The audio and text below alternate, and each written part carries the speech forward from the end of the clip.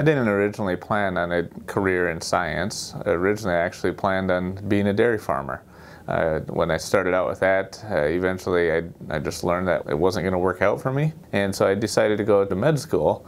But in that process, I had the opportunity to get involved in research and found out I really enjoyed doing research. And so from that undergraduate research experience, I decided I wanted to do graduate school and get my PhD in biochemistry. And eventually through that, I still enjoyed that research process, enjoyed the academic life of being able to identify problems and research problems related to agriculture, to human health, human nutrition, animal nutrition that needed solutions.